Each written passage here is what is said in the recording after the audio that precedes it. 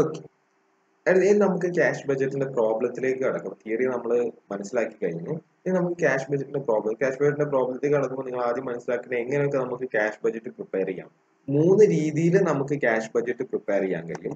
3 types അല്ലെങ്കിൽ 3 methods ഉണ്ട് നമുക്ക് എന്തിന് ക്യാഷ് ബഡ്ജറ്റ്സ് പ്രിപ്പയർ ചെയ്യാൻ വേണ്ടി. പ്രധാനമായിട്ടും നമുക്ക് 3 മെത്തേഡ്സ് ആണുള്ളത്. അപ്പോൾ 3 മെത്തേഡ്സ് ഇതൊക്കെയാണ്. First one receipts and payments method, അടുത്തത് adjusted profit and loss method, അടുത്തത് ബാലൻസ് ഷീറ്റ് മെത്തേഡ്. ഈ 3 മെത്തേഡ്സിൽ നമുക്ക് പഠിക്കാനുള്ളത് അല്ലെങ്കിൽ നമുക്ക് ക്വസ്റ്റ്യൻ വരുന്നത് ഈ മെത്തേഡിലാണ്. ഈ ഒരു മെത്തേഡാണ് നമുക്ക് ഇവിടെ ഡീപ്പായിട്ട് പഠിക്കാൻ ഉള്ളത്. മറ്റു മെത്തേഡ്സ് നമുക്ക് ആസ് ഇറ്റ് നൗ നമുക്കത് പഠിക്കാൻ ഇല്ല. റിസീപ്റ്റ്സ് ആൻഡ് പേയ്മെന്റ് മെത്തേഡ് മാത്രമാണ് നമുക്ക് എന്ത് ചെയ്യാനുള്ളത് പഠിക്കാൻ ഉള്ളത്. അപ്പൊ എങ്ങനെയാണ്? അപ്പൊ അത് നമുക്ക് ആദ്യം അത് പ്രോബ്ലത്തിലേക്ക് പോകുന്നതിന് മുമ്പ് നിങ്ങൾക്ക് ഒരു വളരെ എളുപ്പമാണ്. അതിന് മുമ്പേ ഞാൻ നിങ്ങൾക്ക് ഒരു പെർഫോമർ വെച്ചിട്ടത് പറഞ്ഞു. പെർഫോമർ നമുക്ക് ഞാനിവിടെ ഈ സൈഡില് ഈ ലെഫ്റ്റ് ഹാൻഡ് സൈഡിൽ ഞാൻ അതിന്റെ എങ്ങനെയാണ് അതിന്റെ സ്റ്റെപ്സും ഇവിടെ നിങ്ങൾക്ക് ഞാൻ പെർഫോമർ വരച്ചിട്ട് പെർഫോമറിന്റെ അകത്ത് എങ്ങനെയാണ് ഐറ്റംസ് വരുന്നതും ഓരോന്നായിട്ട് പറയാം. അപ്പൊ ഇവിടെ ആദ്യം നിങ്ങൾ മനസ്സിലാക്കേണ്ട കാര്യം എന്ന് വെച്ചാൽ ക്യാഷിൽ വന്ന ക്യാഷ് നേച്ചറിലുള്ള കാര്യങ്ങൾ മാത്രമേ നമ്മൾ ക്യാഷ് ബഡ്ജറ്റിൽ ചെയ്യുന്നുള്ളൂ. അതായത് even credit sales, monetary ടേംസിലാണ് credit sales നടത്തുന്നത്. പക്ഷെ ക്രെഡിറ്റ് സെയിൽസ് പോലും അല്ലെങ്കിൽ ക്രെഡിറ്റ് പർച്ചേസ് പോലും നമ്മളിവിടെ ഇൻവോൾവ് ചെയ്യില്ല. അല്ലെങ്കിൽ ഡിപ്രീസിയേഷൻ പോലും ഇവിടെ നമ്മൾ ഇൻവോൾവ് ചെയ്യില്ല. നമ്മളിവിടെ ക്യാഷ് എന്ന് പറഞ്ഞ നേച്ചറുള്ള കാര്യങ്ങൾ മാത്രമേ നമ്മൾ ഇൻവോൾവ് ചെയ്യുള്ളൂ. അപ്പൊ നമുക്ക് എന്തൊക്കെയാണ് ഇവിടെ വരിക എന്നൊക്കെ കുറച്ചേ ഉള്ളൂ. ഞാൻ ഈ പറഞ്ഞപ്പോൾ നിങ്ങൾക്ക് നോർമലി ഇപ്പോൾ നിങ്ങൾ ബികോം പഠിക്കുന്ന പിള്ളേർ, BBA പഠിക്കുന്ന പിള്ളേരാണ്. അപ്പൊ നിങ്ങൾക്ക് ആസ് ഇഫ് നൗ നിങ്ങൾക്ക് ഒരു ഓർഗനൈസേഷൻ തന്ന് ഒരു എക്സ്പെൻസ് തന്ന് അല്ലെങ്കിൽ ഒരു ഐറ്റം തന്നിട്ട് അത് ക്യാഷ് ഇൻഫ്ലോ ആണോ ഔട്ട്ഫ്ലോ ആണോ എന്ന് കണ്ട് മനസ്സിലാക്കാൻ പറ്റുമെങ്കിൽ ക്യാഷ് ബഡ്ജറ്റ് നിങ്ങൾക്ക് ഒരു ടാസ്കേ ആയിരിക്കില്ല. ഓക്കെ. സോ ബാക്കിയുള്ള കാര്യം നമുക്ക് നോക്കാം. സോ ഫസ്റ്റ് നമ്മൾ ചെയ്യേണ്ടത് ഫസ്റ്റ് സ്റ്റെപ്പ് എന്ന് പറയുന്നത് അസിറ്റൈൻ the opening stock. Opening stock കണ്ടുപിടിക്കും. ഓപ്പണിംഗ് സ്റ്റോക്ക് കണ്ടുപിടിക്കാൻ പറഞ്ഞാൽ നമുക്ക് ക്വസ്റ്റ്യൻ്റെ അകത്ത് തന്നെ തന്നിട്ടുണ്ടായി. നമ്മൾ വേറെ എങ്ങോട്ട് പോകുന്നു വേണ്ട. നമുക്ക് ഓപ്പണിംഗ് സ്റ്റോക്ക് തന്നിട്ട് അതുപോലെ തന്നെ ഇതിന് പെർഫോമൻസ് എന്ന് പറയുന്നത് ക്യാഷ് ബഡ്ജറ്റ് നമ്മൾ മന്ത്ലി ബേസിലാണ് പ്രിപ്പയർ ചെയ്യുക. നോർമലി നമുക്ക് മന്ത്ലി ക്വസ്റ്റ്യൻ ആണ് വരിക. അപ്പോൾ ഓരോ മന്തിനും സെപ്പറേറ്റ് ആയിട്ട് നമ്മൾ കണ്ടുപിടിക്കും. അപ്പൊ ഫസ്റ്റ് ഐറ്റം നമുക്ക് ഓപ്പണിംഗ് ബാലൻസ് ആണ് വേണ്ടിയത്. അത് ഓപ്പണിംഗ് ബാലൻസ് നമുക്ക് ക്വസ്റ്റ്യനിൽ തന്നെ തന്നിട്ടുണ്ടാവും. ആ ക്വസ്റ്റ്യന് നമ്മൾ ആദ്യം എന്ത് ചെയ്യണം? ഓപ്പണിംഗ് ബാലൻസ് നമ്മൾ ചെയ്യണം. ഓക്കെ. ഓപ്പണിംഗ് ബാലൻസ് നമ്മൾ എന്ത് ചെയ്യണം? ഓപ്പണിംഗ് ബാലൻസ് ഇവിടെ നമ്മൾ ഓരോ മന്തിന്റെയും സെപ്പറേറ്റ് ആയിട്ട് വരയ്ക്കണം. പിന്നെ ശ്രദ്ധിക്കുക, ക്വസ്റ്റ്യൻ്റെ അകത്ത് ഓപ്പണിംഗ് ബാലൻസ് സ്റ്റാർട്ടിംഗ് മന്തിന് മാത്രമേ ഉണ്ടാവുള്ളൂ. കാരണം എന്താ വെച്ചാല് ഈ മന്തിന്റെ ഓപ്പണിംഗ് ബാലൻസ് തന്ന് ഇവിടുത്തെ റെസീപ്റ്റ്സും പേയ്മെന്റും വെച്ച് കമ്പയർ ചെയ്ത് ഇവിടെ കിട്ടുന്ന ക്ലോസിംഗ് ബാലൻസ് ആണ് എന്താവുക നെക്സ്റ്റ് മന്തിന്റെ ഓപ്പണിംഗ് ബാലൻസ് ആവുക. അപ്പൊ ഓപ്പണിംഗ് ബാലൻസ് ഒരു സ്റ്റാർട്ടിംഗ് മന്തിന് മാത്രമേ ഉണ്ടാവൂ. അപ്പൊ ഇതാണ് ഫസ്റ്റ് സ്റ്റെപ്പ്, ഓപ്പണിംഗ് ബാലൻസ് ചെയ്ത്. ഓരോ മന്തിലായിട്ട് പ്രിപ്പയർ അതും മറന്നു പോയത്. കാരണം ഇവിടുത്തെ ക്ലോസിംഗ് ബാലൻസ് വെച്ചിട്ട് അടുത്ത മന്തിന്റെ തുടങ്ങാൻ പറ്റുള്ളൂ. അപ്പൊ ഓരോരോ മന്ത് ആയിട്ട് സെപ്പറേറ്റ് ആയിട്ട് വേണം പ്രിപ്പയർ. അപ്പൊ ആദ്യം നമ്മൾ ഇത് റെസീപ്റ്റ് സൈഡ് ആണ്, അതായത് അത് നമ്മൾ ഇൻകംസ് ആണ് നമ്മൾ ചെയ്യുന്നത്. ഓക്കെ. ഫസ്റ്റ് നമ്മൾ അത് ചെയ്തു. അത് കഴിഞ്ഞിട്ട് ചെയ്ത് identify and analyse estimated cash inflows. എവിടെ നിന്നൊക്കെ നമുക്ക് ക്യാഷ് ഇൻഫ്ലോസ് ഉണ്ടാവുക എന്നുള്ളത് നമ്മൾ എന്ത് ചെയ്യണം? ഐഡന്റിഫൈ ചെയ്യണം. ഏതൊക്കെ സോഴ്സിൽ നമുക്ക് ക്യാഷ് ഇൻഫ്ലോസ് ഉണ്ടാവുക എന്നുള്ളത് ഐഡന്റിഫൈ ചെയ്യും. അപ്പോൾ അത് എങ്ങനെയൊക്കെയാണ് വരിക വെച്ചാൽ ഫസ്റ്റ് വണ്ണാണ് ഓപ്പറേറ്റിംഗ് ക്യാഷ് ഇൻഫ്ലോസ്. അതായത് ബിസിനസിന്റെ ഓപ്പറേഷനിൽ നിന്ന് നമുക്ക് ക്യാഷ് ഇൻഫ്ലോസ്, അതായത് സാധനം വിറ്റിട്ട് അല്ലെങ്കിൽ നമ്മൾ കടത്തിന് കൊടുത്ത സാധനത്തിന്റെ പൈസ കിട്ടുമ്പോൾ ഇതൊക്കെ നമുക്ക് എന്താണ്? ഓപ്പറേറ്റിംഗ് ക്യാഷ് ഇൻഫ്ലോസ് ആണ്. അപ്പൊ ആദ്യം നമ്മൾ അത്തരത്തിലുള്ള ക്യാഷ് ഇൻഫ്ലോസ് ആണ് എഴുതുക. അപ്പൊ നമ്മൾ ക്യാഷ് സെയിൽസ് വരും, cash from collection from debtors. അതായത് നമ്മൾ സെയിൽസ് നമ്മൾ എന്തെങ്കിലും നടത്തി, സെയിൽസ് രണ്ട് രീതിയിലാണ് ഉണ്ടാവുക. ഒന്ന് ക്യാഷ് സെയിൽസും ഒന്ന് ക്രെഡിറ്റ് സെയിൽസും. ഇപ്പൊ ഒരു എക്സാമ്പിൾ നിങ്ങൾക്ക് പറഞ്ഞുതരാം. അപ്പൊ 100 രൂപേന്റെ ഒരു സെയിൽ നടന്നു. ആ സെയിലില് അതിന്റെ 50% ക്യാഷിലും 50% ക്രെഡിറ്റിലുമാണ് വിചാരിക്കുക. നമ്മള് ആ സെയിൽ നടന്ന ഡേറ്റ് അല്ലെങ്കിൽ ആ സെയിൽ നടന്ന ടൈമിൽ ക്യാഷ് സെയിൽസ് മാത്രമേ നമ്മൾ ഇവിടെ ചെയ്തുള്ളൂ. ക്രെഡിറ്റ് സെയിൽസ് നമ്മൾ ക്യാഷ് ബഡ്ജറ്റിൽ എവിടെയും കാട്ടില്ല. ക്രെഡിറ്റ് സെയിൽസ് നമ്മൾ എപ്പോൾ ചെയ്തും? എപ്പോഴാണോ ഡെപ്റ്റർ ആ പൈസ നമുക്ക് തരുന്നത്, ആ ക്രെഡിറ്റ് സെയിലിന്റെ പൈസ നമുക്ക് കിട്ടുന്നത്, അപ്പം മാത്രമേ നമ്മൾ എന്ത് ചെയ്യുള്ളൂ? ഇത് ചെയ്തുള്ളൂ. അടുത്താണ് investing cash inflows. Investing cash inflows എന്ന് പറഞ്ഞാൽ നമ്മൾ ഇൻവെസ്റ്റ് ചെയ്തതിൽ നിന്ന് നമുക്ക് കിട്ടുന്ന പൈസ. നമ്മൾ ഇപ്പോൾ ഫിക്സ്ഡ് അസറ്റ്സ് വാങ്ങിച്ചിട്ടുണ്ടാവും, അല്ലെങ്കിൽ വേറെ എന്തെങ്കിലും ഇൻവെസ്റ്റ്മെന്റ് ഉണ്ടാവും. അതൊക്കെ സെല്ല് ചെയ്യുമ്പോൾ ചിലപ്പോൾ നമ്മൾ ഫിക്സ്ഡ് അസറ്റ്സ് സെല്ല് ചെയ്യും, അല്ലെങ്കിൽ മറ്റുള്ള ഇൻവെസ്റ്റ്മെന്റ്സ് നമ്മൾ സെല്ല് ചെയ്യും. അത് സെല്ല് ചെയ്യുമ്പോൾ നമുക്ക് കിട്ടുന്ന പൈസ തന്നെയാണ് നമ്മൾ ഇൻവെസ്റ്റിംഗ് ക്യാഷ് ഇൻഫ്ലോസ് എന്ന്. അടുത്ത നമ്മൾ റിസീപ്റ്റ്സിൽ അതാണ് എഴുതുക. അടുത്തതാണ് financing cash inflow. Financing cash inflows എന്ന് പറഞ്ഞാൽ ചിലപ്പോൾ നമ്മൾ ഷെയർ ഇഷ്യൂ ചെയ്തിട്ട് അല്ലെങ്കിൽ ഡിബഞ്ചേഴ്സ് ഇഷ്യൂ ചെയ്തിട്ടൊക്കെ നമ്മൾ എന്ത് ചെയ്യും, നമുക്ക് ക്യാഷ് ഇൻഫ്ലോ ഉണ്ടാവും. ഇതിനാണ് നമ്മൾ ഫിനാൻഷ്യൽ ക്യാഷ് ഇൻഫ്ലോസ് എന്ന് പറയുന്നത്. ഇതേപോലെ തന്നെ മറ്റെന്തെങ്കിലും നോൺ ഓപ്പറേറ്റിംഗ് ഇൻകം ഉണ്ടെങ്കിൽ അത് നിങ്ങൾക്ക് കണ്ടാൽ മനസ്സിലാവുന്നതാണ്, നിങ്ങളുടെ ലോജിക്കാണ്. നോർമലി വരില്ല, നോർമലി വേറെ എന്തെങ്കിലും തന്നിട്ടുണ്ടെങ്കിൽ അത് നിങ്ങൾ ഇവിടെ എഴുതും. ഇത്ര എഴുതി കഴിഞ്ഞിട്ട് ആദ്യം നമ്മൾ ഒരു മന്തിനെ പ്രിപ്പയർ ചെയ്യുക. ഇത്ര എഴുതി കഴിഞ്ഞിട്ട് എന്ത് ചെയ്യണം, നമ്മൾ അതിന്റെ ടോട്ടൽ നമ്മൾ ഇവിടെ തന്നെ എഴുതും. ടോട്ടൽ നമ്മൾ ഇവിടെ തന്നെ എഴുതും. കാരണം ഈ ഫിഗറും ഇവിടെയുള്ള ഫിഗറും തമ്മിൽ നമ്മൾ ആഡ് ചെയ്യേണ്ട ആവശ്യമില്ല. അപ്പൊ നമ്മൾ ഇതിനെ രണ്ട് വര വരച്ചിരിക്കുന്നത് ഇവിടെ അത് റിസീപ്റ്റ് സൈഡ് അല്ലെങ്കിൽ ക്യാഷ് ഇൻഫ്ലോ സൈഡ് അവിടെ ക്ലോസ് ആയി. അപ്പൊ നമ്മുടെ സെക്കൻഡ് സ്റ്റെപ്പ് കഴിഞ്ഞു. നമ്മുടെ സെക്കൻഡ് സ്റ്റെപ്പ് ആയിരുന്നു identify and analyse estimated cash inflow. ഇത് കഴിഞ്ഞിട്ട് നമ്മൾ തേർഡ് സ്റ്റെപ്പിലേക്ക് പോകും. Identify analyse and estimate cash out. Cash inflows നമുക്ക് ഇത്രയേ ഉള്ളൂ. ഇനി ഔട്ട്ഫ്ലോസ് നമുക്ക് എസ്റ്റിമേറ്റ് ചെയ്യണം. അപ്പോൾ ഔട്ട്ഫ്ലോസ് എന്ന് പറഞ്ഞാൽ പേയ്മെന്റ്സ് ആണ്. പേയ്മെന്റ്സ് എങ്ങനെയൊക്കെ വരാന്ന് വെച്ചാൽ ഫസ്റ്റ് ഓപ്പറേറ്റിംഗ് ക്യാഷ് ഔട്ട്ഫ്ലോസിന്, അതായത് ഓപ്പറേഷന് വേണ്ടി വന്ന ചെലവുകൾ. ക്യാഷ് സെയിൽസ് നടത്തണമെങ്കിൽ നോർമലി നമ്മൾ എന്തെങ്കിലും പ്രൊഡ്യൂസ് ചെയ്യണം. നമ്മൾ പ്രൊഡക്ഷൻ നടത്തിയില്ല. പ്രൊഡക്ഷൻ നടത്തണമെങ്കിൽ നോർമലി പ്രൊഡക്ഷനുള്ള റോ മെറ്റീരിയൽസ് നമ്മൾ വാങ്ങണം. അപ്പൊ അങ്ങനെ പല ചെലവുകൾ ഉണ്ടാവും. നമുക്ക് ഒരു പ്രൊഡക്റ്റ് ഉണ്ടാക്കി അതിനെ സെയിൽ നടത്തുന്ന, ഈ പറഞ്ഞ സെയിൽ നടത്തുന്നവരെ ഇവിടെ പലതരത്തിലുള്ള ചെലവുകൾ ഉണ്ടാവും. ആ ചെലവുകൾ നമ്മൾ ഇവിടെ എങ്ങനെയാണ്, ഫസ്റ്റ് ചെലവ് ക്യാഷ് പർച്ചേസസ് ആണ്. നമ്മൾ റോ മെറ്റീരിയൽസ് വാങ്ങിയതാവാം, അല്ലെങ്കിൽ വേറെ എന്തെങ്കിലും കാര്യങ്ങൾ വാങ്ങിയതാവാം. ആ പർച്ചേസ് നമ്മൾ ഇവിടെ ഇവിടെ നോക്കുക, ക്യാഷ് പർച്ചേസ് മാത്രമേ ചെയ്തുള്ളൂ. ക്രെഡിറ്റ് പർച്ചേസ് നമ്മൾ കടത്തിനാണ് വാങ്ങിച്ചെങ്കിൽ അത് നമ്മൾ അതിൽ ഉൾപ്പെടുത്തില്ല. കടത്തിന് വാങ്ങിച്ചത് നമ്മൾ എപ്പോഴാണോ പൈസ തിരിച്ചു കൊടുക്കുന്നത് അപ്പോൾ മാത്രമേ നമ്മൾ പേയ്മെന്റ് ക്രെഡിറ്റേഴ്സ് എന്ന് പറഞ്ഞിട്ട് എഴുതുള്ളൂ. ഇവിടെ എന്താ പറയാൻ കാരണം വെച്ചാല്, ചിലപ്പോൾ നമ്മൾ ആപ്പിളിൽ സാധനം വാങ്ങിച്ചിട്ടുണ്ടാവും. ആപ്പിളിൽ നമ്മൾ 10,000 റുപ്പീസിന്റെ സാധനം വാങ്ങിച്ചിട്ടുണ്ടാവും. അതിന്റെ 5,000 റുപ്പീസ് നമ്മൾ ക്യാഷ് പർച്ചേസ് ചെയ്ത് അവിടെ തന്നെ കൊടുത്തിട്ടുണ്ടാവും. 5,000 റുപ്പീസ് എങ്ങനെ കൊടുത്തിട്ടുണ്ടാവുക, ഒരു മാസം കഴിഞ്ഞിട്ടാവുക, അതായത് മെയിലാണ് കൊടുത്തിട്ടുണ്ടാവുക. അപ്പൊ ഈ ക്രെഡിറ്റ് പർച്ചേസിന്റെ ക്യാഷ് നമ്മൾ മെയിൽ എഴുതുവോ ആപ്പിളിൽ എഴുതുവോ, നമ്മൾ മെയിലാണ് എഴുതുക. കാരണം എന്താ വെച്ചാൽ ഏത് മന്തിലാണോ നമ്മൾ ക്രെഡിറ്റ് പർച്ചേസിന്റെ ക്യാഷ് കൊടുക്കുന്നത് ആ മന്തിലാണ് നമ്മൾ അതിന്റെ പൈസ നമ്മൾ എഴുതുക. ഓക്കെ, നമ്മൾ ഏത് മന്തിൽ വാങ്ങി എന്നുള്ളത് ഒരു പ്രശ്നമല്ല. എപ്പോഴാണോ കൊടുക്കുന്നത്, ക്രെഡിറ്റർക്ക് പൈസ ഏത് മന്തിലാണോ കൊടുക്കുന്നത് ആ മന്തിലാണ് നമ്മൾ ക്യാഷ് എഴുതുക. ഓക്കെ, കാരണം അത് നമ്മുടെ ആ മന്തിലെ എക്സ്പെൻസ് ആണ്. ഓക്കെ, അടുത്തത് പേയ്മെന്റ് ഓഫ് ഡയറക്ട് വേജസ്. നിങ്ങൾക്കറിയാം ലേബേഴ്സിന് കൊടുക്കുന്ന ഡയറക്ട് വേജസ്, അതേപോലെ തന്നെ മറ്റുള്ള operating expenses, over heads, administrative expenses ഒക്കെ ഇവിടെ നോക്കുക. ഡിപ്രീസിയേഷൻ പോലും നമ്മൾ ഇവിടെ ഇൻക്ലൂഡ് ചെയ്യില്ല. Do not include non cash cost like depreciation. ഡിപ്രീസിയേഷനും മറ്റു നോൺ ക്യാഷ് കോസ്റ്റും നമ്മൾ എന്ത് ചെയ്യില്ല, ഇവിടെ ഇൻവോൾവ് ചെയ്യില്ല. ഓക്കെ, അടുത്താണ് investing cash outflows. Investing cash outflows എന്ന് പറഞ്ഞാൽ നമുക്ക് നേരത്തെ പറഞ്ഞ പോലെ തന്നെ ഫിക്സ്ഡ് അസറ്റ്സ് നമ്മൾ പർച്ചേസ് ചെയ്യുന്ന ഫിക്സ്ഡ് അസറ്റ്സ് സെയിൽ ആയാൽ അത് ഇൻഫ്ലോ ആണ്. പക്ഷെ പുതിയ ഫിക്സ്ഡ് അസറ്റ് വാങ്ങിയാൽ നമുക്ക് എന്താണ്, ഔട്ട്ഫ്ലോ ആണ്. അപ്പൊ നമ്മൾ അതോടെ ഇതും. പിന്നുള്ളത് ഫിനാൻസിങ് ഔട്ട്ഫ്ലോസ്, അതായത് നമ്മൾ നേരത്തെ ഇഷ്യൂ ചെയ്തു എന്ന് പറഞ്ഞ ഡിബഞ്ചേഴ്സും അതേപോലെ തന്നെ ഷെയർസും ഒക്കെ നമ്മൾ എന്ത് ചെയ്യും, ചിലപ്പോൾ ബൈബാക്ക് ചെയ്യും. സേ പ്രിഫറൻസ് ഷെയർസ് ആണെങ്കിൽ നമ്മൾ റിഡീം ചെയ്യും, അല്ലെങ്കിൽ ഷെയർസ് ആണെങ്കിൽ നമ്മൾ ബൈബാക്ക് ചെയ്യും, ഡിബഞ്ചേഴ്സ് ആണെങ്കിൽ നമ്മൾ റിഡംഷൻ നടത്തും. അപ്പൊ അവിടെ നമുക്ക് എന്താ ഔട്ട്ഫ്ലോ, അതായത് നമ്മൾ വിൽക്കുമ്പോൾ നമുക്ക് ഇഷ്യൂ ചെയ്യുമ്പോൾ നമുക്ക് ഇൻഫ്ലോ ആയിരുന്നു. ഇനി സാധനം തിരിച്ചു വാങ്ങണമെങ്കിൽ നമുക്ക് എന്താണ്, ഔട്ട്ഫ്ലോ ആണ്. അപ്പൊ അതും നമ്മൾ ഇവിടെ ചെയ്തും. പിന്നെയുള്ള എക്സ്പെൻസ് എന്ന് പറഞ്ഞാൽ advance payment of tax. Tax നമ്മൾ കൊടുത്തിട്ടുണ്ട്, അല്ലെങ്കിൽ ടാക്സ് അഡ്വാൻസ് ആയിട്ട് കൊടുത്തു എന്ന് പറഞ്ഞു. പിന്നെ പേയ്മെന്റ് ഓഫ് ഡിവിഡൻഡ്. കമ്പനിയെ സംബന്ധിച്ചിടത്തോളം ഡിവിഡൻഡ് ഇൻവെസ്റ്റേഴ്സിന് പേ ചെയ്യാന്നുള്ളത് എന്താണ്, ഒരു എക്സ്പെൻസ് ആണ്, അല്ലെങ്കിൽ ഔട്ട്ഫ്ലോ ആണ്. അപ്പൊ ഇത്രയാണ്. ഇത്രയും ഐറ്റംസ് ഒന്നും ഒരു ക്വസ്റ്റ്യനിലും വരില്ല. എന്നാൽ നിങ്ങൾക്ക് ഒന്ന് ഐഡന്റിഫൈ ഇത്രയും രീതിയിലാണ് വരും. പിന്നെ വേറെ എന്തെങ്കിലും നിങ്ങൾക്ക് ക്വസ്റ്റ്യൻ അകത്തുനിന്ന് വേണ്ട എക്സ്ട്രാ ഐറ്റംസ് ഒന്നും അത് പേയ്മെന്റ് ആണ് ഐഡന്റിഫൈ ചെയ്യാൻ പറ്റുന്നെങ്കിൽ അത് നിങ്ങൾ ഇവിടെ തന്നെ ചെയ്തു. ഓക്കെ, പിന്നെ ഇതിന്റെയും ടോട്ടൽ ചെയ്യുക. നേരത്തെ അവിടെ ചെയ്ത പോലെ ഇതിന്റെയും ടോട്ടൽ ചെയ്യുക.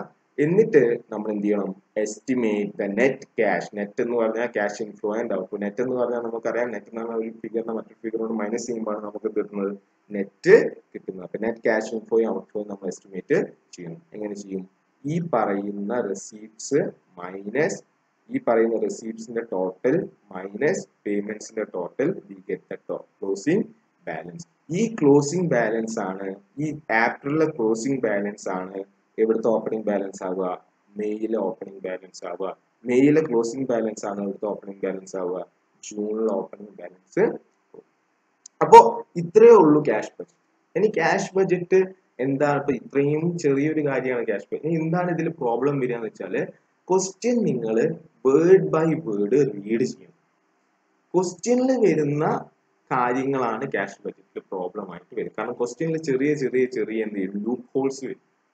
കാരണം ചെറിയ ചെറിയ കറക്കിയാണ് ക്വസ്റ്റ്യൻ ചോദിക്കുക. കാരണം ആപ്പിളിൽ സെയിൽസ് ഉണ്ടാവും, മെയിലായിരിക്കും പൈസ കിട്ടുന്നത്, അല്ലെങ്കിൽ മെയിൽ സെയിൽസ് ഉണ്ടാവും, 4 മാസം കഴിഞ്ഞിട്ടായിരിക്കും കിട്ടുന്നത്. അപ്പൊ ഇങ്ങനെ ചെറിയ ചെറിയ കൺഫ്യൂഷൻ ചെയ്യാൻ വേണ്ടി ക്വസ്റ്റ്യനിൽ നമുക്ക് അഡീഷണൽ ഇൻഫർമേഷൻ ആയിട്ടൊക്കെ കാര്യങ്ങൾ കിട്ടും. അവിടെയാണ് നമുക്ക് പ്രോബ്ലം. അപ്പൊ നമുക്ക് ചെയ്ത് നോക്കാം. വലിയ ഇഷ്യൂ ഉള്ള പ്രോബ്ലം ഏരിയ ഒന്നുമില്ല. നമുക്ക് ഒരു ക്വസ്റ്റ്യൻ ചെയ്താൽ തന്നെ മനസ്സിലാവുന്നത്. അപ്പൊ നമുക്ക് ഇനി അടുത്തതായിട്ട് ഒരു പ്രോബ്ലം നമുക്ക് ചെയ്തു നോക്കാം. ഓക്കെ, അപ്പൊ നമുക്ക് പ്രോബ്ലത്തിലേക്ക് കിടക്കാം. ഫസ്റ്റ് പ്രോബ്ലത്തിലേക്ക് നമുക്ക് കിടക്കാം. നിങ്ങൾ വിചാരിക്കുന്ന പോലെ പ്രോബ്ലം അത്ര വലിയ സീരിയസ് ആയിട്ടുള്ള ഒരു പ്രോബ്ലംസ് ഒന്നുമല്ല. നമുക്ക് ക്വസ്റ്റ്യൻസ് വന്നാൽ ഈസിയിലേ നമുക്ക് ചെയ്ത് തീർക്കാനുള്ള പ്രോബ്ലംസ് ഉള്ളൂ. ക്യാഷ് ഇൻഫ്ലോസും ഔട്ട്ഫ്ലോസും എന്താണെന്ന് അറിയണം. പിന്നെ ഒരു കാര്യം, നമ്മൾ ക്വസ്റ്റ്യൻ ക്ലിയർ ആയിട്ട് വായിക്കണം. കാരണം ഇവിടെ ഈസിയാണ്, നമുക്ക് വേറെ ഒന്നുമില്ല. നിങ്ങളൊന്ന് ആലോചിച്ച് നോക്കും, ഇൻഫ്ലോയും ഔട്ട്ഫ്ലോയും എടുത്ത് എഴുതണം, എന്നിട്ട് അതിനെ മൈനസ് ചെയ്യണം, ക്ലോസിംഗ് ബാലൻസ് ഡെഫിസിറ്റ് ആണോ സർപ്ലസ് ആണോ എന്ന് കണ്ടുപിടിക്കണം. അപ്പോൾ ഇവിടെ നിങ്ങളോട് ക്വസ്റ്റ്യൻ ആയിട്ട് ചോദിക്കുമ്പോൾ നിങ്ങൾക്ക് എന്താ ഇവിടെ ടഫ്നെസ് ഉള്ളത്? നിങ്ങൾക്ക് എക്സ്പെൻസീവ് ഇൻകവും കാണാനാണോ നിങ്ങൾക്ക് ഇവിടെ ഹാർഡ് ആയിട്ട്? അപ്പൊ ഇവിടെ നിങ്ങൾക്ക് എന്ത് ചെയ്യുന്ന വെച്ചാല് വേറെ ഒരു പ്രോബ്ലം ആയിട്ട് നിങ്ങൾക്ക് ഇവിടെ വേറൊരു പ്രോബ്ലം ആയിട്ട് വരുമെന്ന് പറയുന്നത് എന്താന്ന് വെച്ചാല്, അപ്പോ പ്രോബ്ലം എന്താന്ന് വെച്ചാല് ക്വസ്റ്റ്യനിൽ നമുക്ക് കുറച്ച് അഡ്ജസ്റ്റ്മെന്റ്സ് തന്നിട്ട് അതിനൊന്ന് കോംപ്ലിക്കേറ്റഡ് ആക്കും നമ്മുടെ ക്വസ്റ്റ്യൻസിനെ. കാരണം എന്താ വെച്ചാല്, ഞാൻ നേരത്തെ പറഞ്ഞത് അത് ഈസി ആയതുകൊണ്ട് തന്നെ നമുക്ക് ഒരുപാട് അഡ്ജസ്റ്റ്മെന്റ്സ് വരും. അപ്പൊ ഞാനിവിടെ എടുത്തിരിക്കുന്ന തന്നെ സ്റ്റാർട്ടിങ് ആയതുകൊണ്ട് ഞാൻ എടുത്തിരിക്കുന്നത് ഒരു 4-5 അഡ്ജസ്റ്റ്മെന്റ്സ് വരുന്ന ക്വസ്റ്റ്യൻ ആണ്. കാരണം ബാക്കിയുള്ളത് നിങ്ങൾക്ക് ജസ്റ്റ് ബാക്കിയുള്ള അഡ്ജസ്റ്റ്മെന്റ്സ് വരാത്ത ക്വസ്റ്റ്യൻസ് ആർക്ക് വേണമെങ്കിലും ചെയ്യാൻ പറ്റും. കാരണം അത് വളരെ എളുപ്പമാണ്. ഇതും അത്ര വലിയ ടഫ് ഒന്നുമല്ല. എന്നാൽ നമുക്ക് ഒരു കോംപ്ലിക്കേറ്റഡ് ക്വസ്റ്റ്യൻ എന്ന നേച്ചറിൽ നമുക്ക് ഇത് ചെയ്ത് തന്നെ പോവാം.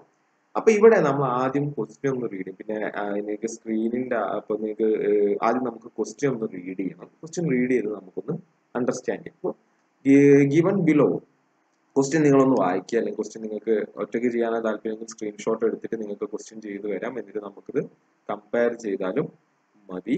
അപ്പോ നിങ്ങൾ എന്ത് ചെയ്യാന്ന് വെച്ചാല്, നിങ്ങൾ നമുക്ക് ഈ ക്വസ്റ്റ്യൻ ഒന്ന് വായിക്കാം. Given below are the income and expenditure forecast for the month. ശ്രദ്ധിക്കുക, forecast for the month of March to April. March മുതൽ ഏപ്രിൽ വരെ വരാൻ സാധ്യതയുള്ള ഇൻകത്തിന്റെ എക്സ്പെൻഡിച്ചർ, വരാൻ സാധ്യതയുള്ള, വന്നതല്ല, ശ്രദ്ധിക്കുക, ബജറ്റാണ്. വരാൻ സാധ്യതയുള്ള ഇൻകത്തിന്റെ എക്സ്പെൻഡിച്ചറിന്റെയും ഫോർകാസ്റ്റ് ആണ് തന്നിരിക്കുന്നത്. അപ്പൊ അതാണ് ഈ ഡാറ്റ. ഇത്രയും വലിയ ഡാറ്റ ഉണ്ട്. ശ്രദ്ധിക്കുക, ഈ ക്വസ്റ്റ്യനിൽ ഇങ്ങനത്തെ ക്വസ്റ്റ്യനിൽ വേറൊരു പ്രോബ്ലം വരിക വെച്ചാല്, ഇത്ര വലിയ ബോക്സ് തന്ന് ഇങ്ങനെയൊക്കെ ഡാറ്റ തരുമ്പോൾ മാർച്ചിലെയും മെയിലെയും ഏപ്രിലെയും ഒന്നും നമ്പേഴ്സ് അങ്ങോട്ടും ഇങ്ങോട്ടും മാറിപ്പോയാൽ ടോട്ടൽ ആൻസർ എന്താവും? തെറ്റും. അപ്പൊ ഇങ്ങനെയാണ് ഡാറ്റ തന്നിരിക്കുന്നത്. നമുക്ക് ഇവിടെ March, April, May, June, July, August വരെയുള്ള ഇൻകം എക്സ്പെൻഡിച്ചറിന്റെ ഫോർകാസ്റ്റ് തന്നിട്ട് എന്തൊക്കെയാ തന്നിരിക്കുന്നത്? സെയിൽസ് തന്നിട്ട്, സെയിൽസ് തന്ന് നമ്മളോട് നോക്കുക, സെയിൽസ് ഓൾ ക്രെഡിറ്റ് ആണ്. സെയിൽസ് തന്നിരിക്കുന്നത് ഓൾ ക്രെഡിറ്റ് ആണ്. അതേപോലെ തന്നെ പർച്ചേസും എന്താണ്? ഓൾ ക്രെഡിറ്റ് ആണ്. അതായത് ഇവിടെ സെയിൽസ് നടന്നിട്ട് ഇപ്പൊ മാർച്ചില് 60,000 രൂപേന്റെ സെയിൽസ് നടന്നിട്ടുണ്ട്. പക്ഷെ 60,000 എന്ത് തന്നെയാണ്? ക്രെഡിറ്റ് തന്നെയാണ്. ഒന്നും ക്യാഷ് സെയിൽസ് നടന്നിട്ടില്ല. അതേപോലെ തന്നെ പർച്ചേസ് നടന്നിട്ടുണ്ട്, അതും എന്താണ്? ക്രെഡിറ്റ് ആണ്. പിന്നെ അതേപോലെ തന്നെ വേജസ് നമുക്ക് എക്സ്പെൻസ് തന്നിട്ടുണ്ട്, മാനുഫാക്ചറിങ് നമുക്ക് എക്സ്പെൻസസ് തന്നിട്ടുണ്ട്, ഓഫീസ് എക്സ്പെൻസസ്, സെല്ലിംഗ് എക്സ്പെൻസസ് ഒക്കെ നമുക്ക് തന്നു. ഒരു ഡാറ്റ ഒന്നും നമ്മൾ വായിച്ചു. അത് കഴിഞ്ഞിട്ട് നമുക്ക് അഡീഷണൽ ഇൻഫർമേഷൻ ഇത് വെച്ചുകൊണ്ടാണ് നമുക്ക് സോൾവ് ചെയ്യുന്നത്. എന്താണ് അഡീഷണൽ ഇൻഫർമേഷൻ നോക്കുക. Planned costing rupees 16,000 is due for delivery in July. Payable 10% on delivery and the balance after 3 months. അതായത് നമ്മൾ ഒരു പ്ലാന്റ് വാങ്ങിച്ചിട്ടുണ്ട്, 10,000 രൂപേന്റെ ഒരു പ്ലാന്റ് വാങ്ങിച്ചിട്ടുണ്ട്. അത് നമുക്ക് എന്നാ ഡെലിവറി ആവുക? ജൂലൈയിലാണ് നമുക്ക് ഡെലിവറി ആവുക. ഡെലിവറി ആവുമ്പോൾ നമ്മൾ മൊത്തം പൈസ കൊടുക്കുമോ? ഇല്ല. ഡെലിവറി ആവുമ്പോൾ നമ്മൾ എത്ര പൈസ കൊടുക്കും? 10% പൈസയെ നമ്മൾ കൊടുക്കുള്ളൂ. ബാക്കി 3 മാസമായിട്ടാണ് കൊടുക്കുക. ഓക്കെ, അടുത്തത് advance tax 80,000 each is payable in March and June. മാർച്ചിലും ജൂണിലും എന്ത് ചെയ്യണം? 88,000 റുപ്പീസ് എന്ത് ചെയ്യണം? അഡ്വാൻസ് ടാക്സ് ആക്കിയിട്ട് കൊടുക്കണം. അതേപോലെ തന്നെ അടുത്ത important information, period of credit allowed by suppliers 2 months. ശ്രദ്ധിക്കുക, ബൈ സപ്ലയേഴ്സ് 2 months. അതായത് നമ്മള് നമ്മുടെ സപ്ലയേഴ്സ് നമുക്ക് എന്ത് ചെയ്തിട്ടുണ്ട് 2 മന്തിന്റെ ക്രെഡിറ്റ് അലൗ ചെയ്യുന്നുണ്ട്. അതായത് നമ്മളിപ്പോ സാധനം പർച്ചേസ് ചെയ്തു, മാർച്ചിൽ നമ്മൾ 36,000 രൂപേന്റെ സാധനം പർച്ചേസ് ചെയ്തിട്ടുണ്ടെങ്കിൽ അതിന്റെ പൈസ നമ്മൾ എപ്പോൾ കൊടുത്താൽ മതി? 2 മാസം കഴിഞ്ഞിട്ട് ക്രെഡിറ്റേഴ്സിന് അല്ലെങ്കിൽ നമ്മുടെ സപ്ലയേഴ്സിന് കൊടുത്താൽ മതി. ഇവിടെ നമ്മൾ പറഞ്ഞു ക്രെഡിറ്റ് പർച്ചേസ് ആണെന്ന് പറഞ്ഞു. ഇവിടെ 36,000 രൂപേന്റെ പർച്ചേസ് നമ്മൾ മാർച്ചിൽ നടത്തി. ഇവിടെ നമ്മളോട് എന്ത് പറഞ്ഞു? നമ്മൾ ഈ പൈസ അവർക്ക് എപ്പോൾ കൊടുത്താൽ മതി? 36,000 രൂപ നമ്മൾ മാർച്ച് കൊടുക്കണ്ട, ഏപ്രിൽ കൊടുക്കണ്ട, എപ്പോൾ കൊടുത്താൽ മതി? മെയ്യിൽ കൊടുത്താൽ മതി. ഇതേപോലെ തന്നെ ടു കസ്റ്റമേഴ്സ് എന്ന് പറയുമ്പോൾ ഡെപ്റ്റേഴ്സ് ആണ്. നമ്മൾ ക്രെഡിറ്റ് അല്ല ചെയ്യുന്ന എത്ര മാസത്തേക്കാ? 1 മാസത്തേക്കാ. അതായത് നമ്മൾ സെയിൽസ് നടത്തി 60,000 രൂപേന്റെ പൈസ നമ്മൾ അപ്പം വാങ്ങുന്നില്ല, ക്രെഡിറ്റ് ആണ്. നമുക്ക് ആ പൈസ എപ്പോൾ തിരിച്ചു തരണം? നമ്മൾ എപ്പോൾ ആ പൈസ കളക്ട് ചെയ്യും? നമ്മൾ ആ പൈസ മാർച്ചിൽ വിറ്റതിന്റെ പൈസ നമ്മൾ എപ്പോൾ കളക്ട് ചെയ്യുക? ഏപ്രിലിൽ നമ്മൾ കളക്ട് ചെയ്യും. അത് ഇമ്പോർട്ടന്റ് ഇൻഫർമേഷൻ ആണ്. അടുത്തത് നോക്കുക, ഇവിടെ ഈ ഡീല് പോകുന്നതിന് മുമ്പ് ഇതൊന്നും നോക്കുക. Lag in payment of all other expenses 1 month. അതായത് മാനുഫാക്ചറിങ് എക്സ്പെൻസസിന് മാത്രം എന്തോ ഒരു പോയിന്റ് പറയേണ്ട, അല്ലെങ്കിൽ നമുക്ക് നെക്സ്റ്റ് വരാം. ഇവിടെ പറയുന്നത് lag in payment of all other, അതായത് ഈ സെയിൽസും പർച്ചേസിന്റെ അഡ്ജസ്റ്റ്മെന്റ്സ് നമ്മൾ ഈ പറഞ്ഞ പോലെയാണ്. പിന്നെ ഉള്ളത് ഈ മാനുഫാക്ചറിങ് എക്സ്പെൻസസിന് നമുക്കൊരു അഡ്ജസ്റ്റ്മെന്റ് പറഞ്ഞ് നമുക്ക് വായിക്കാം. ബാക്കിയുള്ള എക്സ്പെൻസസ് എല്ലാം, ബാക്കിയുള്ളതെന്ന് പറഞ്ഞാൽ വേജസും സെയിൽസും ഓഫീസ് എക്സ്പെൻസും സെല്ലിംഗ് എക്സ്പെൻസും. ഇതിന്റെ പ്രത്യേകത എന്താന്ന് വെച്ചാൽ ഇതിന് പേയ്മെന്റിന് ലാഗ് ഉണ്ട്, 1 month ലാഗ് ഉണ്ട്. അതായത് മാർച്ചില് വരുന്ന വേജസ്, മാർച്ചിൽ കൊടുക്കാനുള്ള വേജസ് എപ്പോ കൊടുക്കില്ല? മാർച്ച് കൊടുക്കില്ല. അവിടെ ലാഗ് ഉണ്ട്. ലാഗ് എന്ന് പറഞ്ഞാൽ എന്താ? ലേറ്റ് ആവും എന്നാണ് അർത്ഥം. മാർച്ചിൽ കൊടുക്കാനുള്ള വേജസ് എപ്പോഴേ കൊടുക്കുള്ളൂ? 1 മാസം കഴിഞ്ഞിട്ടേ കൊടുക്കുള്ളൂ. അതായത് മാർച്ചിലെ വേജസ് ഏപ്രിലും, ഏപ്രിലെ വേജസ് മെയ്യിലും, മെയ്യിലെ വേജസ് ജൂണിലേ കൊടുക്കുള്ളൂ. അതിനാണ് ഈ ലാഗ് ഓഫ് 1 month എന്ന് പറയുന്നത്. ഇതേപോലെ തന്നെ ഓഫീസ് എക്സ്പെൻസിലും മാർച്ചിൽ കൊടുക്കാനുള്ള എപ്പോഴേ കൊടുക്കുള്ളൂ? ഏപ്രിലേ കൊടുക്കുള്ളൂ. അതേപോലെ തന്നെ ഇവിടെ വേറൊരു കാര്യം. ഇനി അടുത്തത് time lag in payment of manufacturing expenses 1/2 month. അപ്പൊ മാനുഫാക്ചറിങ് എക്സ്പെൻസസിനും ലാഗ് ഉണ്ട്. പക്ഷെ അത് എത്രയല്ല? 1 month അല്ല, പകരം എത്രയാണ്? 1/2 month ആണ്. ഇതെങ്ങനെ കണ്ടുപിടിക്കുന്നതാണ് ചോദ്യം. അപ്പൊ ഞാൻ ക്വസ്റ്റ്യൻ ചെയ്യുമ്പോൾ ഇതെങ്ങനെ കണ്ടുപിടിക്കാന്ന് വെച്ചാൽ 2 മന്തിന്റെയും കൂട്ടിയിട്ട് ഡിവൈഡഡ് ബൈ 2, അതിന്റെ ആവറേജ് എടുത്തിട്ടാണ് ഇത് ക്വസ്റ്റ്യൻ ചെയ്യുമ്പോൾ നിങ്ങൾക്ക് ക്ലിയർ ആവും. ഇനി ഒരു കാര്യം കൂടി നമ്മളോട് പറഞ്ഞിട്ടുണ്ട്, you are required to prepare cash budget for 3 months starting on 1st May 2019 when there was a cash balance of 8,000. അത് നമുക്കൊരു റിലീഫ് ആണ് അല്ലേ? നമുക്കിവിടെ 6 മന്തിന്റെ ഇൻഫോർമേഷൻ തന്നിട്ടുണ്ടെങ്കിലും നമുക്ക് എന്ത് ചെയ്താൽ മതി? 3 മാസത്തെ ക്യാഷ് ബഡ്ജറ്റ് ഉണ്ടാക്കിയാൽ മതി. ഏത് 3 മാസത്തെ? നമുക്കിവിടെ മാർച്ചിന്റെയും ഏപ്രിലിന്റെയും ഒന്നും ക്യാഷ് ബഡ്ജറ്റ് വേണ്ട. നമുക്ക് മെയ് 1 തുടങ്ങിയിട്ടുള്ള 3 മാസം. അപ്പൊ അതൊന്ന് നിങ്ങൾ ക്വസ്റ്റ്യൻ പേപ്പർ ഒക്കെ കിട്ടിയാൽ അതൊന്ന് മാർക്ക് ചെയ്ത് വെക്കണം. കാരണം ബാക്കിയുള്ള ഡാറ്റ നമ്മൾ എടുത്ത് എഴുതി അത് കൺഫ്യൂഷൻ ആവാൻ പാടില്ല. നമുക്കിവിടെ എന്ത് ചെയ്താൽ മതി? ഈ 3 മാസത്തെ ബജറ്റാണ് നമുക്കിവിടെ വരയ്ക്കേണ്ടത്. ഈ 3 മാസത്തെ ബജറ്റിനെ പറ്റിയുള്ള ഇൻഫോർമേഷൻ ആണ് നമ്മൾ എന്ത് ചെയ്യേണ്ടത്? ഇവിടെ വരയ്ക്കേണ്ടത്. സോറി, അതൊന്നും തെറ്റിപ്പോയിട്ട്. അപ്പോൾ ആ 3 മാസത്തെ ബജറ്റ്സ് ആണ് നമ്മൾ എന്ത് ചെയ്യേണ്ടത്? ഇവിടെ വരയ്ക്കേണ്ടത്. ക്ലിയർ? ഇനി നമുക്ക് എങ്ങനെയാ വരയ്ക്കാൻ നോക്കാം. അപ്പൊ ആദ്യം നമുക്ക് മെയ് ആണ് വരയ്ക്കേണ്ടത്. അപ്പൊ മെയ് നിങ്ങൾ ആ പെർഫോമെ ആലോചിച്ച് നോക്കുക. ആദ്യം നമ്മൾ എന്തായിരുന്നു വരയ്ക്കുക? ആദ്യം നമ്മൾ റെസീപ്റ്റ് സൈഡാണ് വരയ്ക്കുക. റെസീപ്റ്റ് സൈഡില് നമുക്ക് സ്റ്റാർട്ട് ചെയ്യണമെങ്കിൽ എന്ത് വേണം? ഓപ്പണിംഗ് ബാലൻസ് വേണം. ഇവിടെ ഓപ്പണിംഗ് ബാലൻസ് ഉണ്ടോ? ഇവിടെ നമ്മളോട് പറഞ്ഞിട്ടുണ്ട് ഓപ്പണിംഗ് ബാലൻസ് എങ്ങനെയാണ്. You are required to prepare A cash budget four 3 months starting from May 1st. May 1st എന്ന് പറഞ്ഞാൽ മെയിന്റെ ഓപ്പണിംഗ് ആണ്. when there was a cash balance of 8,000. അപ്പൊ 8,000 ആണ് opening cash balance of May. അപ്പൊ opening balance മെയ്യില് 8,000. വേറെ എന്ത് receipt ആണ് നമുക്കുള്ളത്? വേറെ എന്തെങ്കിലും റെസീപ്റ്റ് നമുക്കുണ്ടോ? അപ്പൊ റെസീപ്റ്റ് അല്ലെങ്കിൽ ക്യാഷ് ഇൻഫ്ലോ നിങ്ങൾ ഐഡന്റിഫൈ ചെയ്യണം. മെയില് വേറെ എന്തെങ്കിലും ക്യാഷ് ഇൻഫ്ലോ ഉണ്ടോ നോക്കാം. നമുക്ക് മെയില് വേറെ എന്തെങ്കിലും ക്യാഷ് ഇൻഫ്ലോ ഉണ്ടോ നോക്കാം. അപ്പോൾ മെയില് സെയിൽസ് നടന്നിട്ടുണ്ട്, അത് നമ്മൾ പഠിച്ചു. ക്യാഷ് ഇൻഫ്ലോ ആണെന്ന് പഠിച്ചു. പക്ഷെ എന്താണ്? മെയില് സെയിൽസ് നടന്നു, 64,000 സെയിൽസ് നടന്നു. പക്ഷെ ഇവിടെ നമ്മളോട് എന്ത് പറഞ്ഞു? ഓൾ ക്രെഡിറ്റ് ആണ്. എന്താണ്? ഓൾ ക്രെഡിറ്റ് ആണ്. അതായത് മെയില് നടന്നതിന്റെ പൈസ നമുക്ക് കിട്ടിയില്ല, മെയില് കിട്ടിയില്ല. പക്ഷെ ഇവിടെ നമുക്കൊരു അഡീഷണൽ ഇൻഫോർമേഷൻ ഉണ്ട്. വളരെ ശ്രദ്ധിക്കുക. ഇവിടെ നമുക്കൊരു അഡീഷണൽ ഇൻഫോർമേഷൻ ഉണ്ട്. പീരീഡ് ഓഫ് ക്രെഡിറ്റ് അലൗഡ് അകത്ത് ടു കസ്റ്റമേഴ്സ് 1 month എന്ന് വെച്ചാല് മെയില് നമ്മൾ വിറ്റ സാധനത്തിന്റെ പൈസ നമുക്ക് എന്ത് കിട്ടില്ല, മെയില് നമുക്ക് കിട്ടില്ല. പക്ഷേ ശ്രദ്ധിച്ചു നോക്കൂ, പീരീഡ് ഓഫ് ക്രെഡിറ്റ് അലൗഡ് എത്രയാണ്, 1 മാസമാണ്. അതായത് കസ്റ്റമർ നിങ്ങളോട് 1 മാസം മുൻപേ കടം വാങ്ങിച്ചിട്ടുണ്ടെങ്കിൽ, കടത്തിന് സാധനം വാങ്ങിച്ചിട്ടുണ്ടെങ്കിൽ ആ പൈസ എന്ത് ചെയ്യണം, 1 മാസം കഴിയുമ്പോൾ തരണം. അതായത് ഏപ്രിലിൽ നിങ്ങളോട് ക്രെഡിറ്റ് പർച്ചേസ് ചെയ്തിട്ടുണ്ടെങ്കിൽ അതിന്റെ പൈസ നിങ്ങൾക്ക് എപ്പോൾ തരണം, മെയില് തരണം. അപ്പൊ എന്താണ് ഇവിടെ ഏപ്രിലിൽ നിങ്ങളോട് വാങ്ങിച്ച ക്രെഡിറ്റ്, നിങ്ങൾ ക്രെഡിറ്റിന് സെയിൽസ് ചെയ്തത്, ഏപ്രിലിൽ നിങ്ങൾ ക്രെഡിറ്റിന് എന്ത് ചെയ്തു, സാധനം വിറ്റു, 62,000 റുപ്യന്റെ സാധനം നിങ്ങൾ ക്രെഡിറ്റിന് ഏപ്രിലില് വിറ്റു. ആ പൈസ നിങ്ങൾക്ക് എപ്പോഴേ കിട്ടുള്ളൂ, മെയിലേ കിട്ടുള്ളൂ. എന്തുകൊണ്ടാന്ന് മനസ്സിലായല്ലോ. കസ്റ്റമേഴ്സിന് നമ്മൾ അലൗ ചെയ്യുന്ന ക്രെഡിറ്റ് പീരീഡ് എന്ന് പറഞ്ഞാൽ എത്രയാണ്, 1 month ആണ്. അതായത് ഏപ്രിലിൽ ക്രെഡിറ്റ് സെയിൽസ് നടന്നാൽ അതിന്റെ പൈസ എപ്പോൾ കിട്ടും, മെയില് നമുക്ക് കിട്ടും. അല്ലാണ്ട് മെയിൽ എടുത്ത് എഴുതരുത്. ഇതാണ് പറഞ്ഞ് ഇവിടെ ക്വസ്റ്റ്യൻ കോംപ്ലിക്കേറ്റഡ് ആവും. നമ്മൾ എളുപ്പമാണെന്ന് വിചാരിക്കും, പക്ഷെ ഈ ഒരു ചെറിയൊരു കാര്യം അറിഞ്ഞാൽ അത് നമുക്ക് ചെയ്യാൻ പറ്റും. അപ്പോൾ റിസീപ്റ്റ്സ് ഫ്രം ഡെപ്റ്റേഴ്സ് എത്ര എഴുതും, 64,000 എഴുതി പോവരുത്, 62,000 ആണ്, 62,000 ആണ്. ഇനി വേറെ എന്തെങ്കിലും റെസീപ്റ്റ് നിങ്ങൾ ആ പെർഫോമ വെച്ച് നോക്കുക, വേറെ എന്തെങ്കിലും റെസീപ്റ്റ് ഉണ്ടോ, പർച്ചേസസ് ഇൻകം അല്ല, ഇൻഫ്ലോ അല്ല, വേജസ് നമ്മൾ കൊടുക്കുന്നതാണ്, ഇൻഫ്ലോ അല്ല, മാനുഫാക്ചറിങ് എക്സ്പെൻസസ് എക്സ്പെൻസ് ആണ്, അപ്പൊ അതും ഇൻഫ്ലോ അല്ല, ഓഫീസ് എക്സ്പെൻസസ് എക്സ്പെൻസ് ആണ്, സെല്ലിംഗ് എക്സ്പെൻസസ് എക്സ്പെൻസ് ആണ്, ഇവിടെ അഡ്വാൻസ് ടാക്സ് അതും എക്സ്പെൻസ് ആണ്, പക്ഷെ അത് മെയിൽ ഇല്ല. പ്ലാൻ കോസ്റ്റിംഗ് 16,000 അതും എക്സ്പെൻസ് ആണ്, പക്ഷെ അത് ജൂലൈയിലേ ഉള്ളൂ.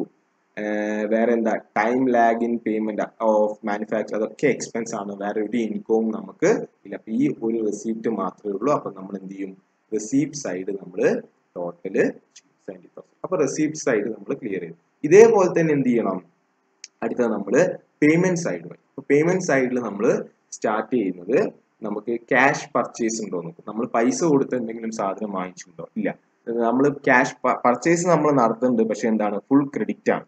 മെയില് നമ്മൾ 33,000 പർച്ചേസ് നടത്തിയിട്ടുണ്ട്, പക്ഷെ അതെന്താണ്, ഫുൾ ക്രെഡിറ്റ് ആണ്, ഓൾ ക്രെഡിറ്റ് ആണ്. അപ്പൊ ഈ 33,000 നമ്മൾ മെയിലിൽ തന്നെ കൊടുക്കുവോ, ഇല്ല. നമ്മളോട് ഇവിടെ ഒരു കാര്യം പറഞ്ഞു, ഇത് നോക്കുക, എപ്പോഴാണ് നമ്മൾ സാധനം വാങ്ങിച്ചതിന്റെ പൈസ സപ്ലൈസിന് കൊടുക്കുക, 2 മാസം കഴിഞ്ഞിട്ട്. അതായത് മെയില് വാങ്ങിച്ചതിന്റെ പൈസ നമ്മൾ എപ്പോഴേ കൊടുക്കുള്ളൂ, 2 മാസം കഴിഞ്ഞിട്ട് ജൂലൈയിലേ കൊടുക്കുള്ളൂ. അപ്പൊ മെയില് നമ്മൾ ഏത് മാസത്തെ പൈസ കൊടുക്കും, 2 മാസം മുൻപേ ഉള്ളതിന്റെ പർച്ചേസിന്റെ പൈസ നമ്മൾ എപ്പോൾ കൊടുക്കും, മെയില് കൊടുക്കും. അതായത് മാർച്ചിൽ വാങ്ങിച്ച്, മാർച്ച് കഴിഞ്ഞ് 2 മാസം, ഏപ്രിൽ മെയ്, മാർച്ചിൽ വാങ്ങിച്ചതിന്റെ പൈസയെ നമ്മൾ എപ്പോൾ കൊടുക്കുള്ളൂ, മെയില് കൊടുക്കുള്ളൂ. മാർച്ചിൽ വാങ്ങിച്ചതിന്റെ പൈസ നമ്മൾ 36. എങ്ങനെയാ 36,000 വന്നെന്ന് പറഞ്ഞാല് ഇതാണ്, സപ്ലയേഴ്സ് നമുക്ക് 2 മാസത്തെ ക്രെഡിറ്റ് ടൈം തരും. അപ്പൊ മാർച്ചിൽ വാങ്ങിച്ചതിന്റെ പൈസയെ നമ്മളിപ്പോ കൊടുക്കുള്ളൂ, മെയില് കൊടുക്കുള്ളൂ. അടുത്തത് മാനുഫാക്ചറിങ് എക്സ്പെൻസസ്. മാനുഫാക്ചറിങ് എക്സ്പെൻസസ് എത്രയാണ്, മാനുഫാക്ചറിങ് എക്സ്പെൻസസ് വരുന്നത് നോക്കുക. Mail manufacturing expenses 4,500. 4,500 ആണ് മാനുഫാക്ചറിങ് എക്സ്പെൻസ്. പക്ഷെ നമ്മൾ ഈ കോളത്തിൽ ഒന്നും ഇല്ലാത്തൊരു ഫിഗർ എടുത്തുകൊണ്ട് വന്നിട്ടുണ്ട്, 3,750. എങ്ങനെ കിട്ടും അല്ലെ, ആകെ കൺഫ്യൂഷൻ. അപ്പൊ നമുക്ക് ഈ ഒന്ന് മുൻപിലുള്ള ഒന്ന് താഴെയുള്ള എടുത്ത് എഴുതിയാൽ മതി. പക്ഷെ ഇവിടെ വേറൊരു കാര്യം കൊടുക്കും. അപ്പൊ ഈ ഇത് എന്തുകൊണ്ടാണ് വരുന്നത് വെച്ചാൽ ഈ അഡീഷണൽ ഇൻഫോർമേഷൻ ആണ്. മാനുഫാക്ചറിങ് എക്സ്പെൻസസ് 1/2 month, അതായത് ലാഗ് ഉണ്ട്. മാനുഫാക്ചറിങ് എക്സ്പെൻസസ് അപ്പൊ തന്നെ കൊടുക്കില്ല, പക്ഷെ ലാഗ് ഉണ്ട്. എത്രയാ ലാഗ് ഉള്ളത്, 1 month ഫുൾ ലാഗ് ആണെങ്കിൽ നമുക്ക് എന്ത് ചെയ്താൽ മതി, ഇതിന്റെ മുൻപേ ഉള്ള മാസത്തിന്റെ അടുത്ത് കൊടുത്താൽ മതി. പക്ഷെ ഇവിടെ 1/2 month ഫുൾ ലാഗ് അല്ല, ഹാഫ് മന്ത് ലാഗ് ആണ്. അപ്പൊ നമ്മൾ അത് എങ്ങനെയാ ചെയ്യാന്ന് വെച്ചാല്, ഈ മന്തിലെയും, അതായത് ഏത് മന്തിലെ ബജറ്റ് ആണോ നമ്മൾ വരയ്ക്കുന്നത്, അപ്പൊ മെയിലെ മന്തിലെയും ഏപ്രിലെ മന്തിലെയും ആഡ് ചെയ്തിട്ട് അതിനെ ഡിവൈഡഡ് ബൈ 2 ചെയ്യും. അപ്പൊ അത് ആഡ് ചെയ്യുമ്പോൾ 3,000 plus 4,500 that will be 7,500 divided by 2 നമുക്ക് ഈ ഫിഗർ കിട്ടും. അപ്പൊ ഇത് എന്തുകൊണ്ടാണ് അങ്ങനെ വരുന്നത് വെച്ചാൽ നമ്മളോട് ഇവിടെ പറഞ്ഞു, എന്ത്, time lag in payment of manufacturing expenses half month ആയതുകൊണ്ടാണ് നമ്മൾ ഈ മന്തും അതിന്റെ മുൻപേ ഉള്ള മന്തും എടുത്ത് ഡിവൈഡഡ് ബൈ 2 ചെയ്തിട്ട് ചെയ്യുന്നു. ലാഗ് ഓഫ് 1 month ആയിരുന്നെങ്കിൽ നമ്മൾ എന്ത് ചെയ്തേനെ, ബാക്കിയുള്ള ഇപ്പൊ വേജസ് എത്രയാണ്, മെയിലെ വേജസ് എത്രയാണ്, 10,000. പക്ഷെ നമ്മൾ എടുക്കുന്ന എത്രയാ, 8,000. എന്തുകൊണ്ടാണ് നമ്മൾ 8,000 എടുക്കുന്നത്, നമ്മളോട് പറഞ്ഞു lag in payment of all other expense 1 month. അതായത് മെയിലെ വേജ് എപ്പോൾ കൊടുക്കില്ല, മെയിൽ കൊടുക്കില്ല, ലാഗ് ഉണ്ട്, ലേറ്റ് ആവും. മെയിലെ വേജ് എപ്പോഴേ കൊടുക്കുള്ളൂ, ജൂണിലേ കൊടുക്കുള്ളൂ. മെയിൽ ഏത് വേജാ കൊടുക്കുക, ഏപ്രിലെ വേജാ കൊടുക്കുക. ക്ലിയർ, ലാഗ് ഉണ്ട്. ഓക്കെ, അപ്പൊ അതിനെ കൊണ്ടാണ് 8,000. അതേപോലെ തന്നെ ഓഫീസ് എക്സ്പെൻസസ് 2,500 ആണ്. പക്ഷേ 2,500 മെയിലത് എപ്പോഴേ കൊടുക്കുള്ളൂ, ലാഗ് ചെയ്യും, ലേറ്റ് ആവും. മെയിൽ എക്സ്പെൻസ് എപ്പോഴേ കൊടുക്കുള്ളൂ, ജൂണിലേ കൊടുക്കുള്ളൂ. അപ്പോൾ ഏപ്രിൽ എക്സ്പെൻസ് ആണ് ഇപ്പോൾ കൊടുക്കുക, മെയില് കൊടുക്കുക. അപ്പോൾ ഇതേപോലെ സെല്ലിംഗ് എക്സ്പെൻസും വരും. അപ്പോൾ ഇത് ടോട്ടൽ ചെയ്താൽ നിങ്ങൾക്ക് എന്ത് കിട്ടി? പേയ്മെന്റിന്റെ ടോട്ടലും കിട്ടി. ഇനി നമ്മൾ ക്ലോസിംഗ് ബാലൻസ് ഡെഫിസിറ്റ് ആണോ സർപ്ലസ് ആണോ നോക്കാൻ വേണ്ടി പോകും. അതെങ്ങനെയാ ചെയ്യാന്ന് വെച്ചാൽ ക്ലോസിംഗ് ബാലൻസ് എ മൈനസ്, അതായത് ഈ ടോട്ടൽ മൈനസ് ഈ ടോട്ടൽ റെസീപ്റ്റ്സ്, അതായത് ഇൻഫ്ലോ മൈനസ് ഔട്ട്ഫ്ലോ. അപ്പോൾ ഇത് ചെയ്യുമ്പോൾ നമുക്ക് എന്താണ്? പോസിറ്റീവ് ബാലൻസ് ആണ്. എത്ര കിട്ടി? 15,750. ഈ 15,750 ആണ് നമ്മുടെ മെയിൽ എന്ത് വരുന്നത്? സർപ്ലസ് ആണ്. ലൈക്ലി ഇവിടെ സർപ്ലസ് ആണ് വരുന്നത്, കാരണം ഇൻഫ്ലോ കൂടുതലായതിനെ കൊണ്ട് സർപ്ലസ് ആണ്. ഈ സർപ്ലസ് വെച്ചുകൊണ്ടാണ് നമ്മൾ എന്ത് ചെയ്യുന്നത്? ജൂണിലേക്ക് പോകുന്നത്. അപ്പൊ ഈ ഓപ്പണിംഗ് ബാലൻസ് നിങ്ങൾ ക്വസ്റ്റ്യനിൽ എവിടെ നോക്കിയാലും ജൂണിലെ ഓപ്പണിംഗ് ബാലൻസ് ഇല്ല. ജൂണിലെ ഓപ്പണിംഗ് ബാലൻസ് എന്താണ്? മെയിലെ ക്ലോസിംഗ് ബാലൻസ് ആണ് ജൂണിലെ ഓപ്പണിംഗ് ബാലൻസ്. ഇത് ഓക്കെ. അപ്പോൾ അതേപോലെ തന്നെ ഇവിടെ നേരത്തെ പറഞ്ഞ പോലെ തന്നെ ജൂണിലും റെസീപ്റ്റ് ഫ്രം ഡെപ്റ്റേഴ്സ് എന്ന് പറഞ്ഞാൽ സെയിൽസ് നടന്നു, പക്ഷെ സെയിൽസ് നടന്നത് എങ്ങനെയാണ്? ക്രെഡിറ്റിനാണ്. ജൂണിൽ സെയിൽസ് നടന്നു, 58,000 രൂപന്റെ സെയിൽസ് നടന്നു, പക്ഷെ ആ പൈസ എന്ത് ചെയ്യില്ല? കിട്ടില്ല. കാരണം എന്താണ്? ക്രെഡിറ്റ് സെയിൽസ് ആണ്. പക്ഷെ ജൂണിൽ വേറൊരു പൈസ കിട്ടും. എങ്ങനെയാ വേറൊരു പൈസ കിട്ടുക?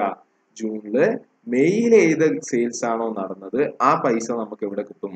ജൂണിൽ കിട്ടും. എന്തുകൊണ്ടാണ് അങ്ങനെ വരുന്നത്? കാരണം നമ്മൾ നമുക്ക് കടം കൊടുക്കുക. എത്ര കാലത്തേക്കാണ് നമ്മൾ കടം കൊടുക്കുക? 1 മാസത്തേക്കാണ് കൊടുക്കുക. മെയിൽ സാധനം വാങ്ങിച്ച ആൾക്കാരെല്ലാം മെയിൽ നടന്ന സെയിൽസിന്റെ പൈസ നമുക്ക് എപ്പോൾ കിട്ടും? ജൂണില് കിട്ടും. നമുക്ക് നേരത്തെ ഇവിടെ 60,000 കിട്ടിയ പോലെ ഏപ്രിലിൽ നടന്ന പൈസ നമുക്ക് എപ്പോൾ കിട്ടി? മെയിൽ കിട്ടി. അപ്പൊ ജൂണില് ഏത് പൈസ കിട്ടുക? മെയിൽ നടന്ന പൈസ നമുക്ക് ജൂണില് കിട്ടുക. ഓക്കെ. പിന്നെ ബാക്കി എല്ലാ എക്സ്പെൻസും നമ്മൾ നേരത്തെ ചെയ്ത പോലെ തന്നെ ബാക്കി എല്ലാ എക്സ്പെൻസും നിങ്ങൾക്ക് ചെയ്തു. നിങ്ങൾക്ക് വേണമെങ്കിൽ വീഡിയോ പോസ് ചെയ്തിട്ട് ബാക്കിയുള്ളത് ഒന്ന് എഴുതാൻ ട്രൈ ചെയ്യാം. എന്നിട്ട് നിങ്ങൾക്ക് എഴുതിയത് ക്ലിയർ ആണോ എന്ന് നിങ്ങൾക്ക് നോക്കാം. ബാക്കിയുള്ളതെല്ലാം അങ്ങനെ തന്നെ വരും. ഓക്കെ. ഇവിടെ മാനുഫാക്ചറിങ് എക്സ്പെൻസ് വരുമ്പോൾ നേരത്തെ ചെയ്ത പോലെ തന്നെ നേരത്തെ നമ്മൾ 4,000 പ്ലസ് 3,000 ഡിവൈഡഡ് ബൈ 2 ചെയ്തപ്പോഴാണ് നമുക്ക് ഇത് കിട്ടിയത്, ഈ 3,750 കിട്ടിയത്. ഇവിടെ ആവുമ്പോൾ ജൂണിലതാകുമ്പോൾ എന്ത് ചെയ്യും? നമ്മൾ 3,500 plus 4,500 that is 8,000 divided by 2 4,000. അതേപോലെ തന്നെ വേജസ് 1 മന്ത്, ബാക്കിയുള്ള എല്ലാ എക്സ്പെൻസും 1 മന്ത് ലാഗ് ഉണ്ട്. അതായത് മെയിലെ വേജ് നമുക്ക് എപ്പോഴേ കിട്ടുള്ളൂ? ജൂണിലേ കിട്ടുള്ളൂ. ജൂണിലെ വേജ് എപ്പോഴേ കിട്ടുള്ളൂ? ജൂലൈയിലേ കിട്ടുള്ളൂ. അപ്പോൾ മെയിലെ വേജ് നമുക്ക് ജൂണിലേ കിട്ടുള്ളൂ. അപ്പൊ നമ്മൾ മെയിലെ വേജസ് ആണ് ഇവിടെ കിട്ടുക. അതേപോലെ തന്നെ നമ്മൾ കൊടുക്കുക. അതേപോലെ തന്നെ ഓഫീസ് എക്സ്പെൻസ് എത്ര ഉണ്ട്? ഓഫീസ് എക്സ്പെൻസ് ജൂണിൽ 2,000 ഉണ്ട്, പക്ഷേ 2,500. കാരണം എന്താ?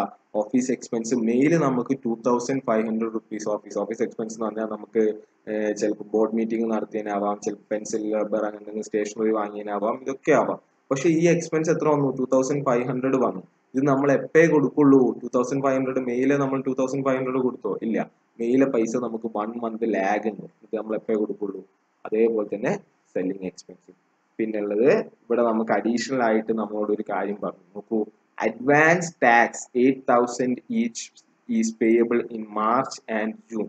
അതായത് അഡ്വാൻസ് ടാക്സ് കൊടുത്തു, നമുക്ക് എക്സ്പെൻസ് ആണ്, അഡ്വാൻസ് ടാക്സ് കൊടുത്തു, ഔട്ട്ഫ്ലോ ആണ്. അപ്പൊ അഡ്വാൻസ് ടാക്സ് കൊടുത്തു എപ്പോൾ കൊടുത്തു? മാർച്ചിലും കൊടുത്തു, ജൂണിലും കൊടുത്തു. അപ്പൊ നമുക്ക് കൺഫ്യൂഷൻ വരിക, മാർച്ചിൽ 8,000 നമ്മൾ എന്ത് ചെയ്യുന്നു?